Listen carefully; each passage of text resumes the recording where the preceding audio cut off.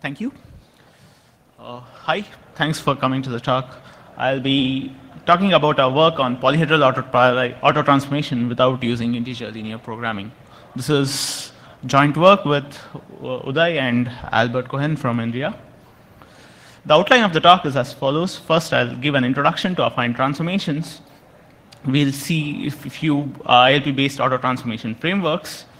We'll then see the relaxation of the integer linear programming problem in one of the transformation frameworks. Then we present our solution, our auto transformation framework, and finally conclude with some of the experimental results. So affine transformations in general are known to improve parallelism and locality. So the example code shown here is from the heat 1D benchmark. So the figure here shows the iteration space. We have three dependencies given by the dependence vectors 1, 0, 1, 1, 1, and 1, minus 1. This loop nest has poor temporal locality, and therefore one would want to tile it. However, since we have dependencies both going in the forward and the backward directions, that is, both going to your right and to your left, this loop nest cannot be tiled. If you try to do a rectangular tiling, you will not be able to get a total order on the tiles. So one way to do that, to do rectangular tiling, is to transform the iteration space. If you skew the J loop with I, the iteration space would be transformed as follows to a parallelogram, and then you can perform rectangular tiling on this. Note that in this transformed space, all dependencies are only in one direction. So once you have the transformed space, you can generate the code using code generators like Klug or Omega Plus or ISL. Any of these code generators can be used. So most of the affine transformations include permutations, loop skewing, loop shifting, loop scaling, fusion, distribution, loop reversals, and even complex combinations of these. In general, an affine transformation for a single statement can be represented using this transformation matrix. The coefficients of the elements of this transformation matrix are called transformation coefficients, which are typically integers. The rows of this transformation matrix have to be linearly independent of each other in order to ensure certain interesting properties of the transformed space. So the goal of the polyhedral transformation frameworks is to find these transformation coefficients for every statement of your loop nest. So there have been many auto transformation frameworks proposed. The state-of-the-art ones that include LLVM Poly, PPCG in ISL, Pluto, Pluto Plus, RStream, and most of these transformation frameworks construct an ILP problem. And the solution to the ILP problem will give you the transformation coefficients. These frameworks have different objectives, which may be to minimize latency, synchronization, or maximize locality and parallelism, or combinations of these. In this work, we consider Pluto as our ILP transformation framework. The cost model of Pluto is used in most of the other transformation frameworks in some form or the other. The ILP formulation in Pluto is as follows. The variables in the formulation are transformation coefficients. The constraints in the ILP include the dependence validity constraints, which also enable tiling. The dependence distance bounding constraints, which give an upper bound on the dependence distances. The linear independence constraints, which enforce linear independence of the rows of the transformation matrix. And the objective is to minimize the dependence distance. That is, it tries to schedule the dependence iterations as close to each other as possible. So with this background on the ILP formulation in Pluto, we actually ran Pluto on a large code bases. Basically, these code bases were actually previously studied in the existing literature. And if we consider the CPU's 2006 benchmark from ZSMP benchmark from the spec suite, there were 3 hotspots with about 150 statements, and Pluto's auto transformation framework took around 3 hours to find the transformation. So there are statement clustering heuristics proposed, which try to reduce the number of statements seen by the auto transformation framework. Even with those heuristics, we came across certain examples where Pluto does not scale for code bases with a few hundreds of statements. So what is the primary issue here? The first guess would be the ILP problem itself. It is exponential in the number of statements. So that might be one of the reasons for why Pluto's auto transformation framework is taking a lot of time.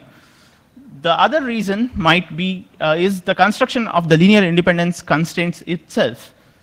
As we observed, this is the most time-consuming step in the whole of Pluto's auto transformation framework.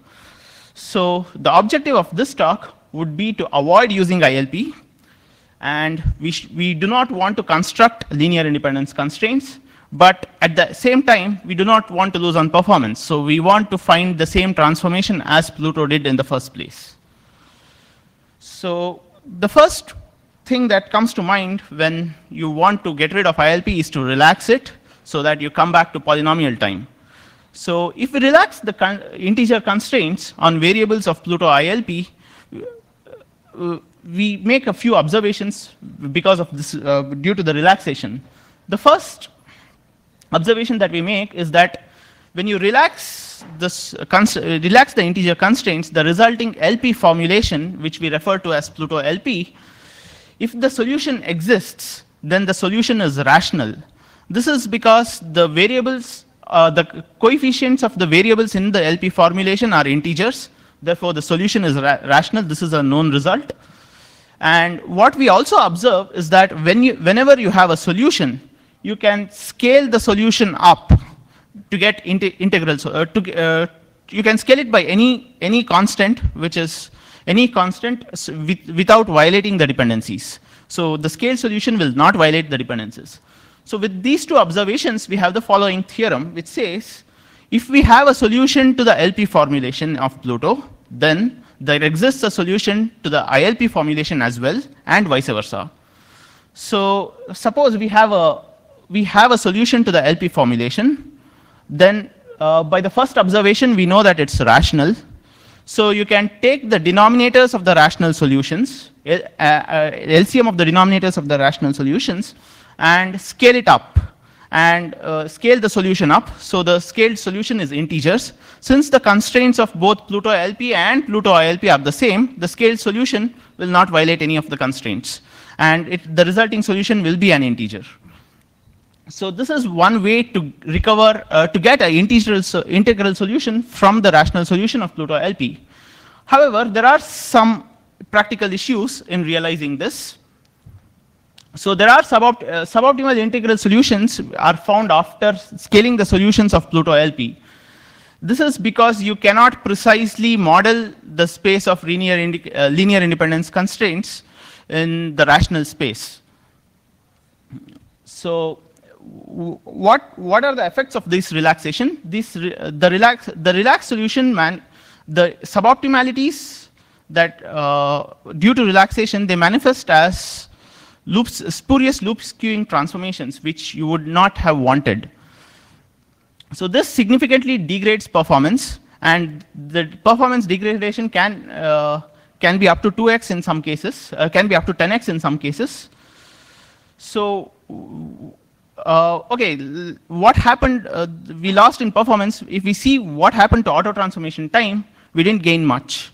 So the LP formulation was around 20% faster, but the total auto transformation time was still comparable to what it was. So the objective of the next part of the talk would be to overcome the suboptimalities that resulted due to that stemmed from this relaxation, and also to avoid the construction of linear independence constraints. So this is the Pluto's auto transformation framework, which uses an ILP formulation We relaxed it to use an LP formulation, but we saw there were suboptimalities. So in order to get rid of these suboptimalities, we decompose the affine transformation stage itself into 3 components. The first phase is the fusion and the permutation component, which looks for loop fusion and permutation. And the second phase is the loop scaling and shifting phase, which finds the loop scaling and shifting factors for the permutation given from this component. And finally, we introduced loop skews only if necessary. At each stage, we call this framework as Pluto LP-DFP because at each stage it uses an LP formulation and it decouples the problem of finding fusion and permutation from the rest of the auto transformation framework. We also avoid the construction of linear independence constraints because the linear independence is encoded in the flow itself. In order to find fusion and permutation, we use a black box. What the black box does is to find permutations by dimension matching. That is, you consider the statement S1 here. It matches the dimension of S1 and S2. It matches the dimension of dimension I of S1 with the dimension I of S2, and the dimension J of S1 with the dimension J of S2. So you get an identity transformation as shown here, but the 2 J loops cannot be fused directly because this statement would read a stale value of the array A. So in order to find the loop scaling and shifting factors, we solved the tiling validity constraints, the dependence distance bounding constraints, which were same as the Pluto's auto transformation framework. Then we find the scaling and shifting we add a few scaling and shifting constraints. These constraints are inferred from the original permutation that we had, and we solve it with the same objective as Pluto, as a LP formulation instead of ILP. And we scale the rational solutions to integers. And after scaling, we get the transformation in which the J loop is scaled and shifted. So, but till now, we ignored loop skewing transformations. But we know that there are classes of programs like stencils or PD solvers where loop skewing transformations enable loop tiling. In this case, this was the same example that we saw. In this case, the permutation black box gives us the identity transformation, and there are no loop skewing or shifting transformations introduced. And we saw that the dependence 1 minus 1 prevented tiling because it was in a different direction. So what do we do now? We want to introduce loop skews only if it enables loop tiling. We want to introduce loop skews, we again solve tiling validity constraints and dependence distance bounding constraints. These ensure correctness of our transformation. And we also add certain constraints which we call the skewing constraints. These are added based on the level at which we are introducing the skew and the levels at which the dependencies are satisfied.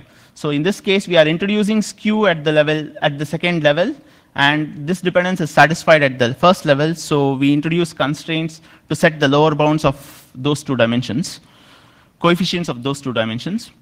And then we scale the rational solutions to integers, and we finally find the transformation, which was same as what Pluto did. So once we did this, we got rid of the construction of we got rid of the ILP formulation. We also got rid of the construction of linear independence constraints. Now we'll see the impact on the auto transformation times. So we compare our framework Pluto LP-DFP with Pluto and ScaleFuse. ScaleFuse was proposed by Mehta et al. In PLDI 2015. Which demonstrated the scalability issues in the ILP-based transformation frameworks. We used GLPK and Gurobi as ILP solvers, and all our experiments was conducted on the machine with the following configuration. We used benchmarks from Spec CPU 2006 and NASPB. These two were provided by, these two were studied by Mehta et al. As well. And we also got a few more benchmarks from Polymage DSL with larger number of loop nests. If the spec CPU 2006 benchmarks, these were the hardest for us because these had over 150 statements each. And what we saw was Pluto LPDFP was faster than Pluto by a geomean factor of 252 times.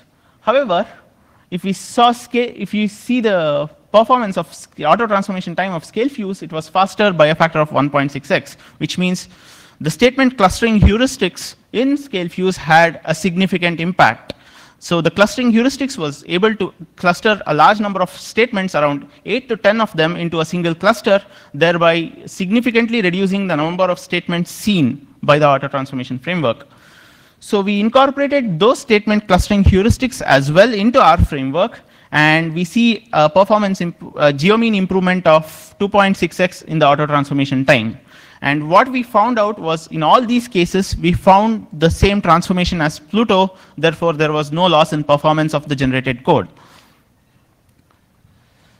NAS benchmarks, these were much simpler, even with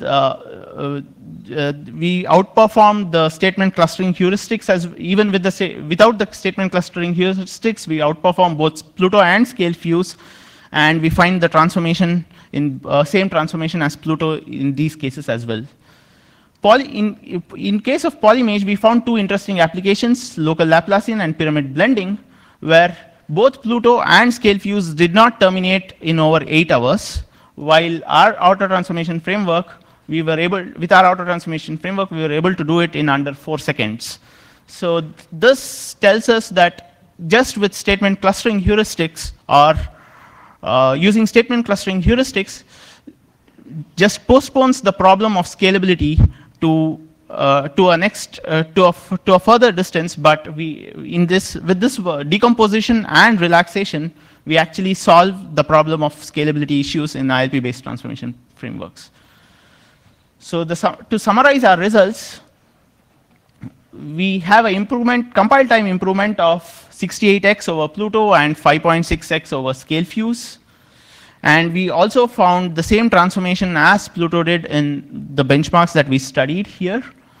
So there was no loss of performance. The other obvious question that would come is, what was the impact of the solver? So we tried both GLPK and Gurobi. GLPK is an open source commercial solver, and Gurobi is an open source solver, and Gurobi is a commercial solver. So constraint solving in case of Pluto ILP was faster with Gurobi by a factor of 1.5x. But in case of GLPK, in case of Pluto LPDFP, GLPK was faster because the problem of creating a GLPK problem was much cheaper, and we solve a lot of small linear programs in case of Pluto LPDFP. So our tool is available in the Pluto's GitHub repository. To conclude, we relaxed the ILP formulation in Pluto, and we solved an ILP instead of an LP. We solved an LP instead of ILP, sorry. We presented the Pluto LP DFP framework, in which we decomposed the affine scheduling problem into 3 stages, with permutation and fusion, scaling and shifting, and loop skewing components. Loop skewing was introduced only if necessary, that is, only if it enabled tiling. The decoupled framework uses ILP at each stage as opposed to LP at each stage as opposed to ILP, and it avoids the construction of linear independence constraints. We observe an improvement of 68x over Pluto and 5.6x over ScaleFuse in auto transformation time.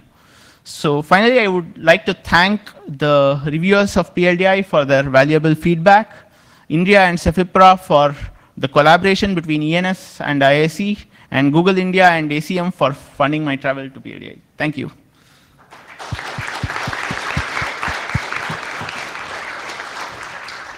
We have a few minutes for questions, and if you have questions, please line up behind Michelle at the mic there.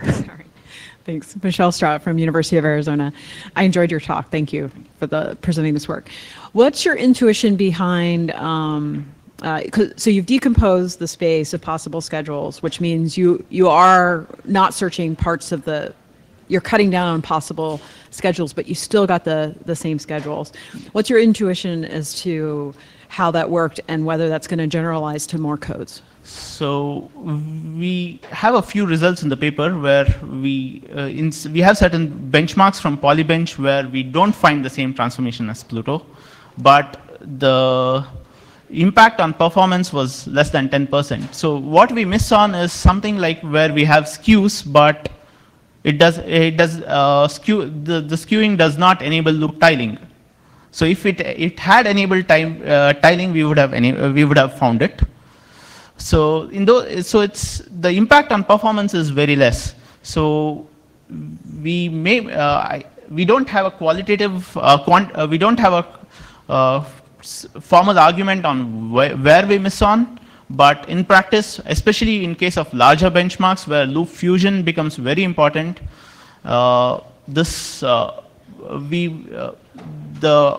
we wouldn't miss out on multiple solutions when we don't model the full space.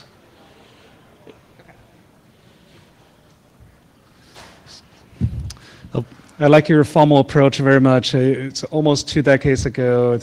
I did this. Other people do study loop fusion as a mean k-way graph cut, and there's running into NP hardness.